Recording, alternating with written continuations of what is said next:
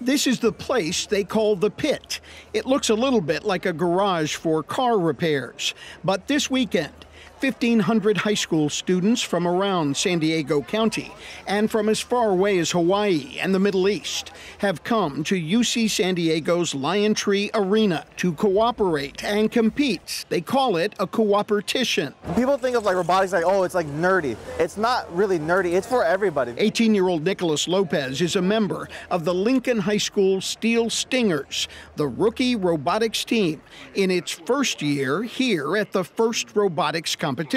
FIRST is an acronym for Inspiration and Recognition of Science and Technology. It feels like a dream. It feels like a dream that I just woke up from. The dream started earlier this school year as a core group of about a dozen Lincoln High School students worked together to create their first ever almost life-sized 105-pound robot made of aluminum, steel, plastic, wires, and zip ties with a motor. The rookies trying to get another one off into that amp. Just a couple of weeks ago, the Lincoln Steel Stingers defeated 51 more experienced teams in a Ventura County regional competition, guaranteeing them a spot in the World Championships in Houston, Texas next month. Winning the whole thing out of just nowhere.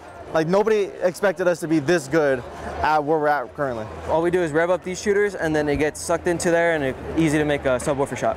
17-year-old senior Julio Flores is the robot's driver and the Lincoln team's engineering leader. Because we're a first-year team, I wanted to keep it very simple for us. I don't want to do anything too crazy because I know our limits in terms of machining and programming.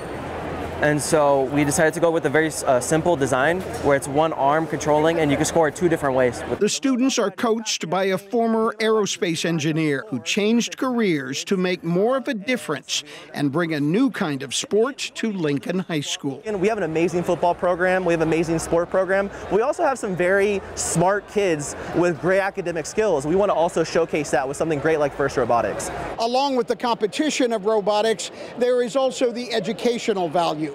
Careers are being started here by students who are excited to excel in areas they never thought were possible. Every kid who participates in FIRST can go on to be the CEO of a company or to be the leader in a technology environment. Some of the Lincoln team's seniors have already been accepted into college for next year. But first, Houston, here they come. M.G. Perez, KPBS News.